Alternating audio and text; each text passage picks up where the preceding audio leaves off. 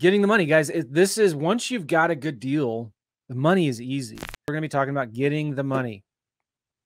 Getting the money. So one of the biggest obstacles that new land investors have, and it shouldn't be this way, is getting the money. But once you have a good deal, finding the money is easy, but you should still dig your well before you're thirsty. What does that mean? When you find a good deal, you want to make sure you're not scrambling and hyperventilating and freaking out that you don't have the money, because there are ways you can get the money from other people. How do you get the money? A couple ways. If you want to just wholesale the deal, just like a house, you get it under contract, you find a buyer, you double close. You close on the same day that your end buyer buys it. And this is only when you're selling for cash. Or you can assign the deal. Now, we have a national title company that we use. And when you're buying your deals, I always recommend using title companies, okay? But the thing about this is when you have another cash buyer, you can double close or just assign the deal. Now, I've run into problems before when my assignment fee is too big. Like the guy is buying it for 20 grand and my assignment fee is 15 grand. So sometimes then you got to double close on the deal, right? But that means you close it and then you sell it on the same day. Some title companies will let you use the buyer's funds to close your side of the deal, but technically you're supposed to close first on the A to B and turn around and sell it on the B to C. There are transactional funding companies that you could use to do that if you had to. But most of the time we just assign the deal. Now there's other ways you can get the deal without using any of your own money. You could buy it with owner financing. What do I mean by that? You can buy the deal with owner financing. You could tell the seller, all right, I'm going to give you, let's say it's worth 10 grand. And then you make them a cash offer for 2,500. But then you say, I can get you more if you would be willing to carry some of the financing in place, right? So let's just say simple round numbers. Let's say you're going to borrow $2,500 at 10% interest from a private investor, okay? $2,500 times 1.1, $250 in interest the first year. Another year, that's about $525 in interest. So over a period of 1, 2, 3, 4, 5 years, you would have borrowed $4,026. If you're paying an investor 10%, your total interest and what you'd be paying about $4,026 for the property. You understand? So then what if you told the seller, I'll give you $2,500 cash, or I'll give you $4,000 if you carry back the financing, if you let me make you payments over time. You know, it doesn't have to be $4,000. I'm just using simple round numbers, but you make it, your offer is 0 down, 0% interest, principal only payments. Make sense? So you could do let me get back into here, and you would do a cash offer at 25% of value, or you do an owner financing offer at maybe 40% of value. Okay, with 0 down and 0 interest. Principal only payments. Now, we've done this a lot with houses. Why not do it for land? Give them 2 choices. Cash offer, a little bit more, owner financing offer. Now, how do I calculate my payments? I usually do it where my payments are half of what I am collecting from the buyer. So if I'm going to be selling it at 10 grand, I'm going to be getting about, let's just say, $200 in payments from my end buyer, $200 a month. So I'm going to pay the seller $100 a month until paid. So if I'm buying it for $4,000 and I'm paying the seller $100 a month, 4,000 divided by 100, I'm going to pay it off in 40 months or 3.3 years. Now, if you wanted to, what I'd really recommend you do is take every dollar that you're getting from your buyer and paying off that seller. So you would be paying them, I'd recommend $200 a month, pay extra every month. So $4,000 divided by $200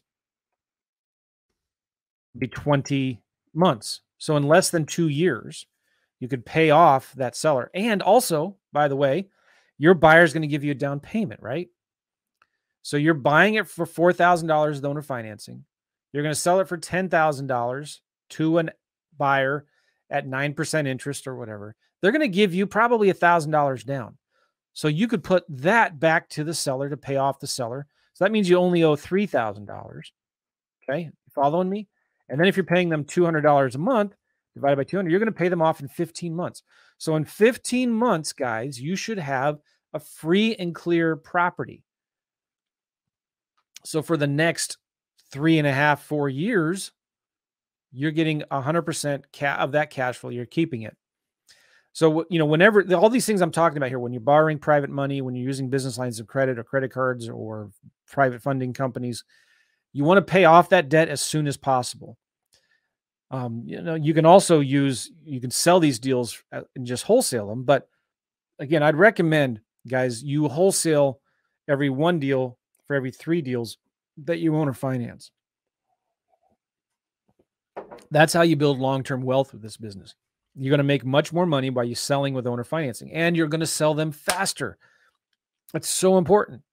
Hey, real quick, if you're enjoying today's video and you want to get into land investing as soon as possible, I've got a free gift for you. If you click right here, I'd like to give you 2 land flipping documents that my 2 teenage sons and I have used to generate over $150,000 in profits flipping vacant land part-time on Facebook. You can do this part-time without having to talk to sellers, without using any of your own money, and it's one of the best ways to get started and succeed in real estate investing today. Just click right here if you'd like to get it for free. Otherwise, let's get back to the video. A lot of students I'm talking with and helping, they're like struggling because it's taking too long to sell the deals. It takes 1 to 3 months on average to sell some of these deals, right? Well, you would sell them a lot faster if you offered owner financing. But some people are afraid they don't know where they're going to get the money to buy the deals so they can sell them on owner financing. Does that make sense? You all tracking with me here? So if you buy with owner financing, let's say the seller objects, no, I can't do 0% interest. I can't do 0 down. Well, okay, offer $500 down, but then lower the price $1,000. If they want interest, go ahead and give them 2% interest. I'll ask them, how much would you earn at the bank? If I gave you this money and you just put it in the bank, how much would you earn at the bank? 1%. What if I doubled that? 2%, would that be fair? All right. So give them 2% and then lower the price a little bit. So it's price or terms when you're negotiating with these sellers. If they want, if price is more important to them, give them the price they want on your terms. If terms are more important to them, then give them their terms, but then lower the price a little bit. It's one or the other, price or terms.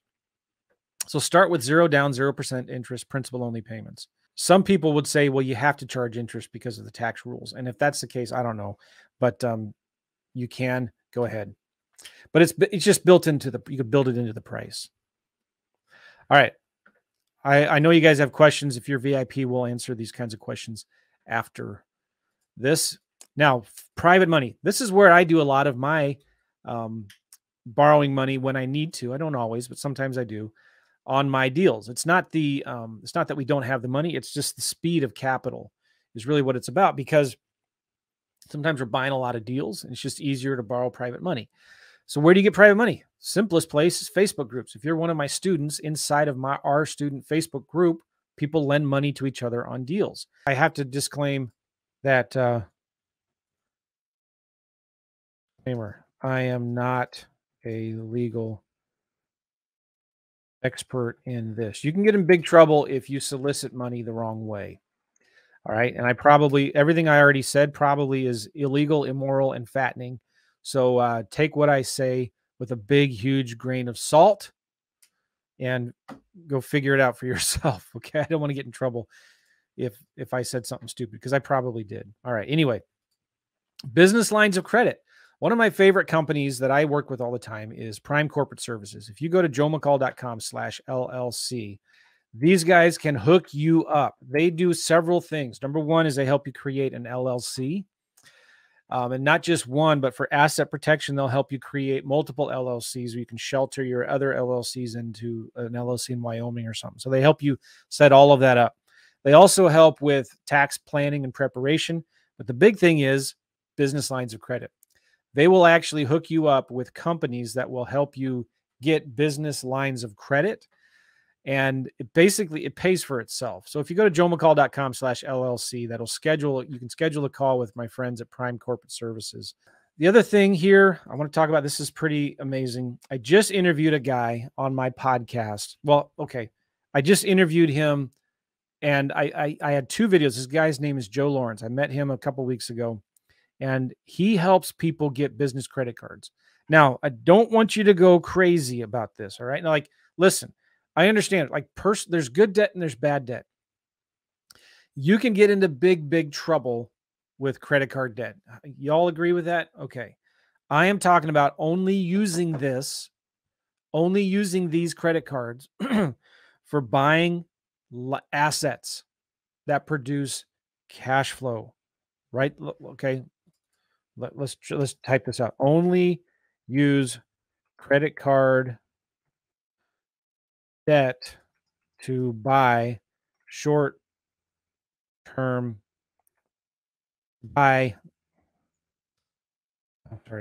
assets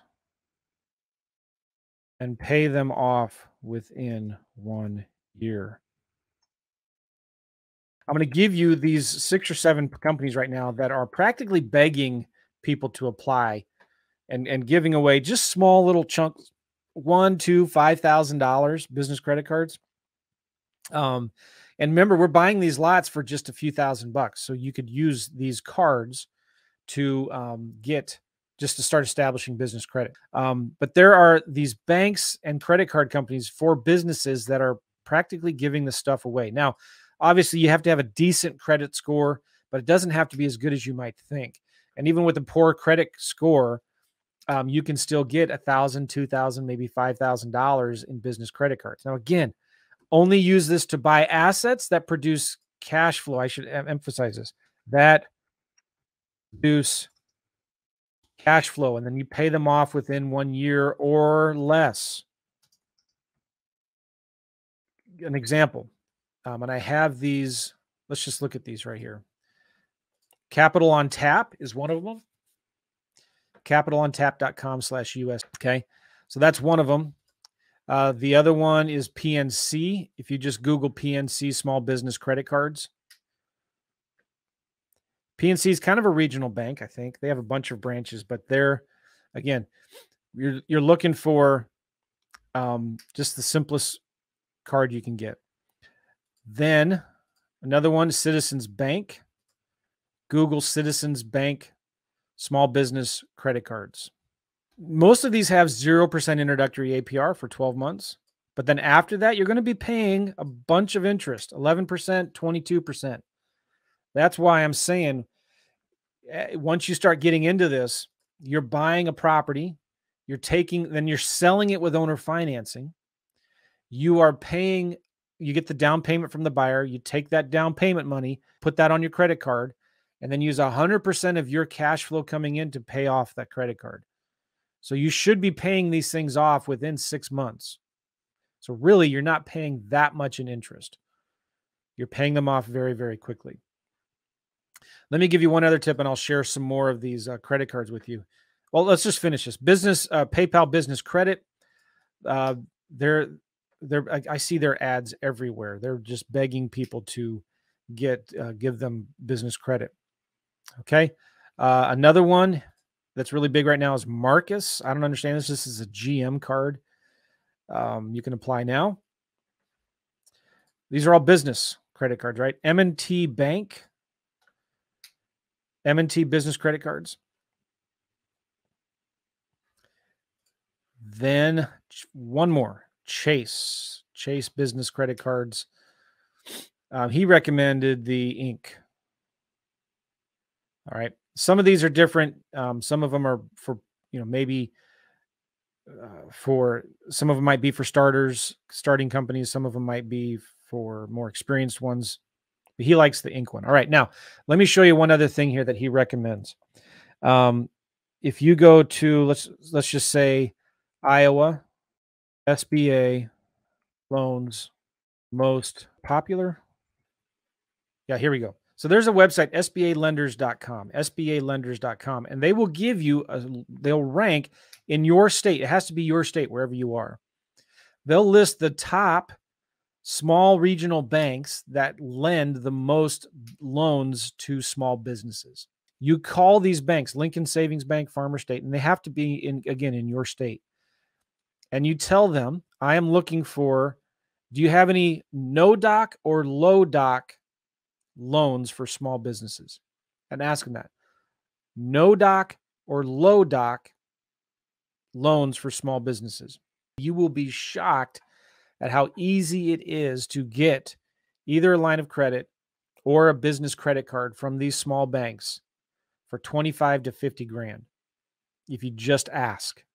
Now, again, all of these credit card companies I gave you, this list, you know, whatever you're doing, wherever you're searching for, right? Find the most active Small Business Administration, SBA lenders in your state, and you will find these banks and you just call them. Now, what we're talking about here is digging your well before you're thirsty. You got to dig your well before you're thirsty, because once you have a deal under contract, you don't need to be stressed out about where the money's coming from. So I would recommend applying for 1 or 2 or 3 or maybe all 5. Now, okay, let's say you get a business credit card. How are you going to use that money in that credit card to buy property? Well, there's 2 companies that you can use. Plastique is one. They do charge a fee, but it's how you take money from a credit card without doing a cash advance and you send the money to a title company as a check or something like that. So Plastique is one of them. And another one is Melio. MelioPayments.com. I got to emphasize again, guys, be careful with credit cards. All right. You only use credit cards or debt to buy assets that produce cash flow, and you pay them off in a year or less. I would say pay them off in 6 months or less.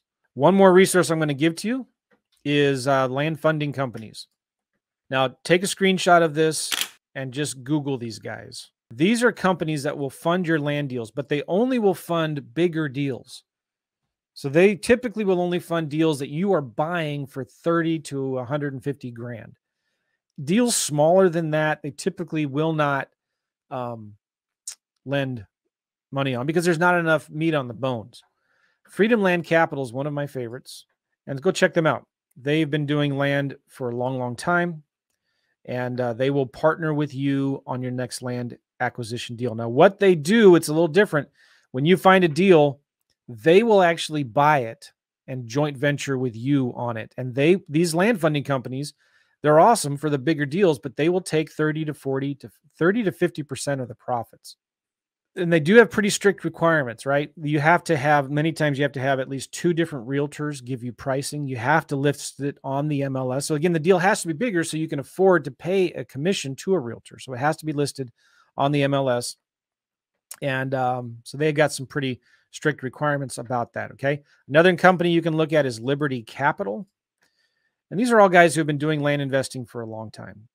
Partner with libertycapital.com.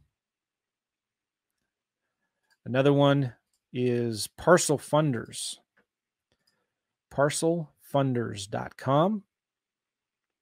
I've had some students use them. They're very, very picky. You've got to have a good deal.